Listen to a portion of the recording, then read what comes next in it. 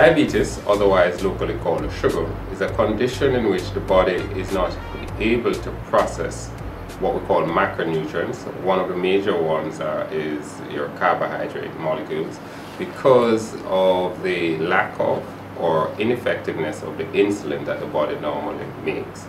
So insulin is a chemical that controls the level of blood sugar in your body. So an individual with diabetes may have a lot of problems related to nutrition just because of, as I said before, they don't have the right hormones working properly.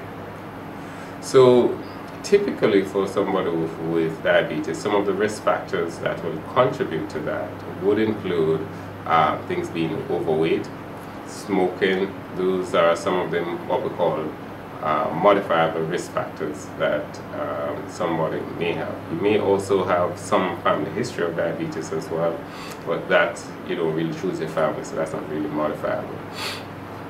So having said that, let us assume that you have diabetes. Typically, in the past, we used to classify people as insulin requiring as well as those who will require medication. Irrespective of the type that you have, there are certain strategies from a nutrition perspective that you can employ. So one strategy, as with hypertension, is to try to achieve ideal body weight for your height. A measure that we sometimes use to calculate that is really something that is called your body mass index, or your BMI. Your body mass index is your weight in kilogram divided by your height in meters squared. And that number is often used as a measure of how fat you are. So typically, if your BMI is less than 25, between 20 and 25, you're in your ideal weight range for your height. And so we would wish for people to be in that BMI range. Outside of that, now, you would then look at what are the regular sets of dietary recommendations. There's a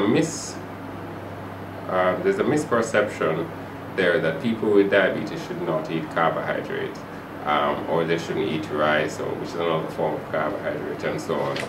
The truth be told is that all persons, irrespective of your disease condition, need all your macronutrients. And what do we mean by that? We mean that they need carbohydrate, they need fats, and they need protein.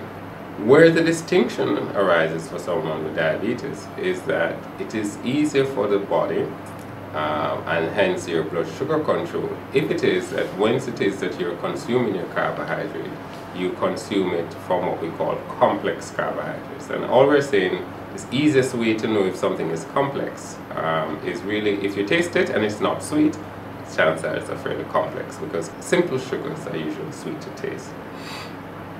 So the thinking here is that you need foods from all of these, so you need a balanced diet.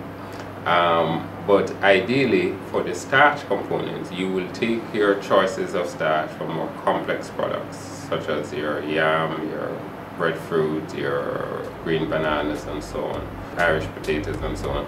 Those foodstuff releases the sugar in a more gradual manner, compared to a foodstuff like, for example, a slice of cake or something like that, where it's relatively sweet and therefore it releases large amounts of sugar very quickly.